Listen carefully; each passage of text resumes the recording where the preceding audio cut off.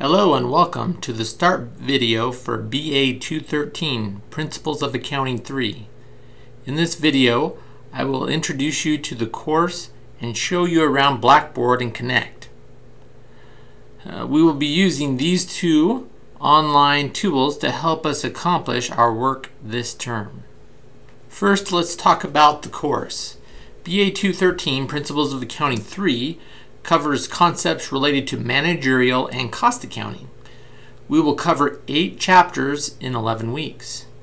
This means that we will have the first week set aside for getting set up with an access online login, as well as taking time to join a group for the group assignment.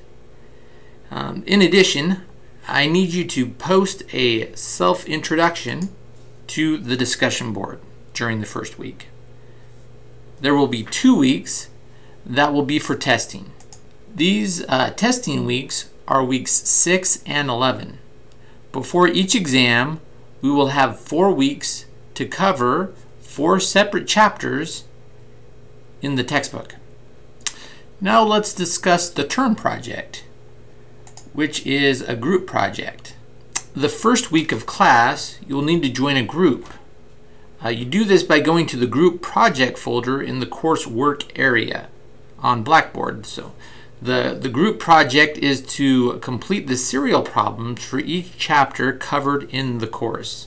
The serial problems can be found at the end of each chapter. Please send me a plan via email on how your group plans to accomplish this project. The project is due in 2 parts. The first part is due at the end of the midterm exam week and is the serial problems for the first 4 chapters of the course. The second part is due at the end of finals week and are the serial problems for the last 4 chapters of the course.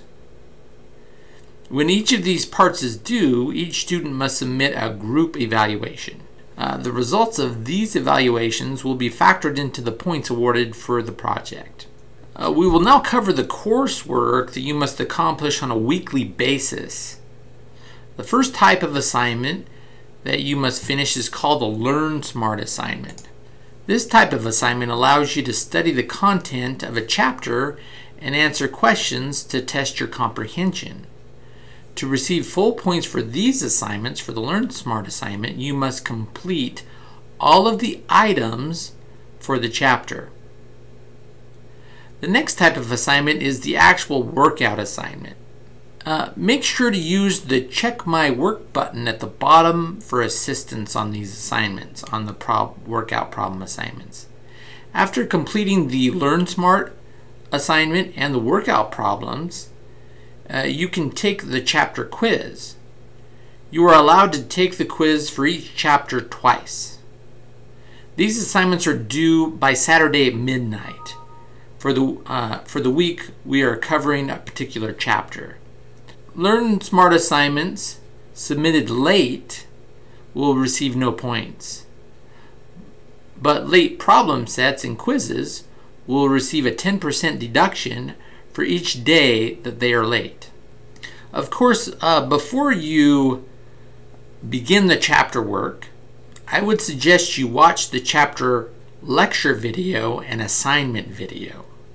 Exams for the course must be taken in a TVCC testing center or with a TVCC testing center approved proctor. So please contact the TVCC testing center to set up a proctor if you cannot go in and take the exams at a TVCC testing center.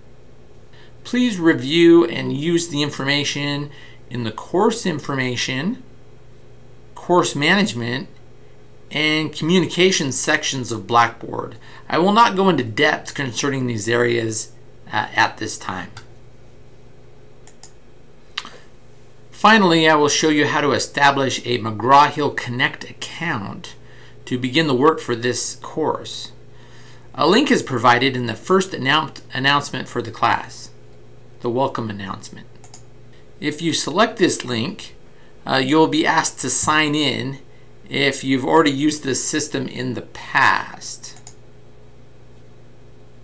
Or to register now, if you are a new user to the system. Either way, you will be given a chance to either enter a code that you've purchased from the bookstore or to purchase a code online with a credit or debit card.